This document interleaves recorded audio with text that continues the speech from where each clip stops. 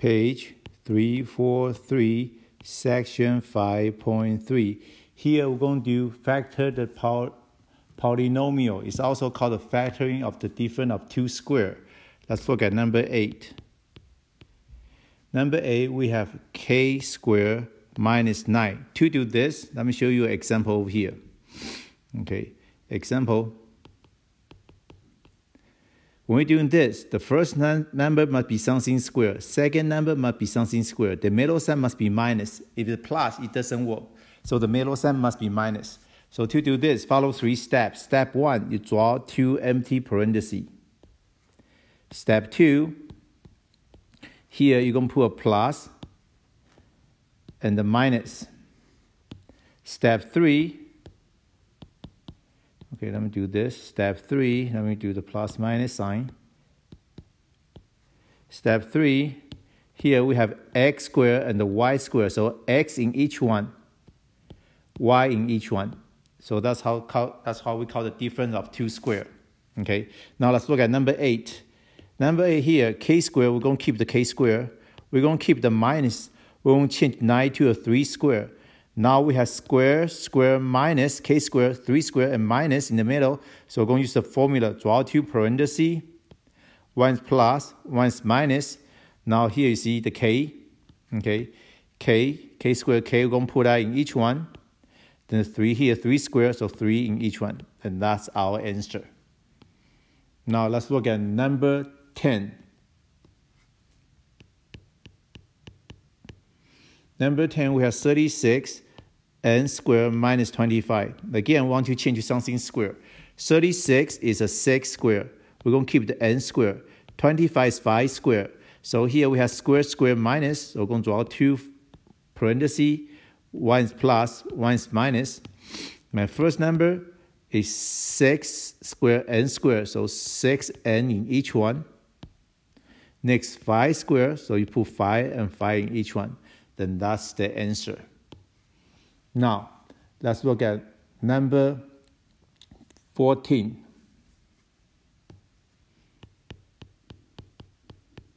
Number 14, we have 2, 4, 3, x to the 4 minus 3t4.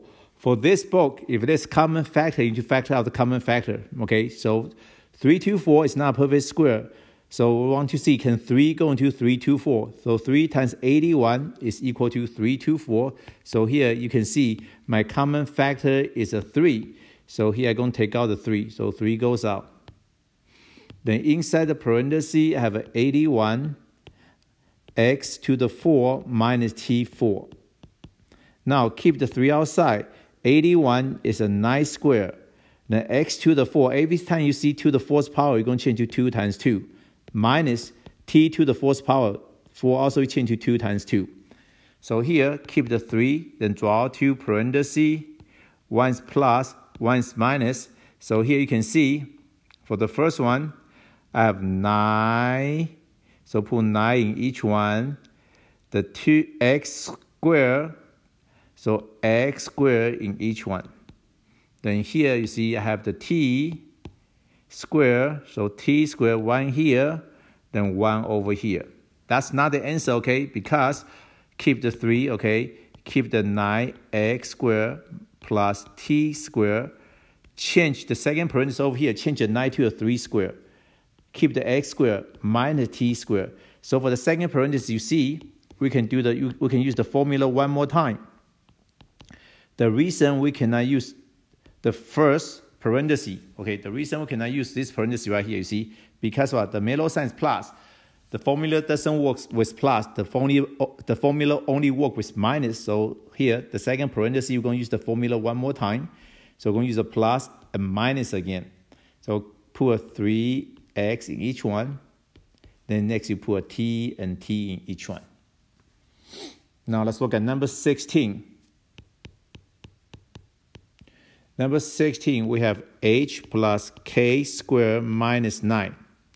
Now, the first number, h plus k squared, that's what we want. We want something square. Keep the minus, change it 9 to a 3 square. So here we have the first number, we have square. So you have square, square, and minus. So we can use the formula. So draw 2 parentheses. 1 is plus, 1 is minus. My first number is what? H plus K, so put H plus K for the first number. My second number 3, so put 3 and 3. And that's our answer. Now let's look at number 20. Number 20, a to the 4 minus 6 to 5. Every time you see to the fourth power, okay, every time you see to the fourth power, you need to change to 2 times 2. 6 to 5 will be 25 squared.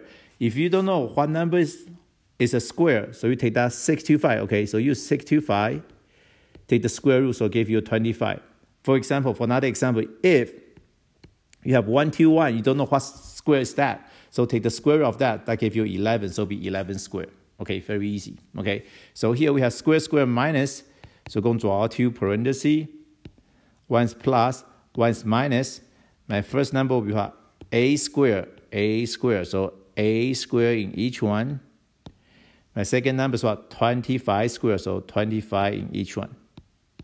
Okay, now keep the a squared plus 25. For the second parenthesis, keep the a squared minus 25 going to change to 5 squared, because over here we can use the formula one more time, okay?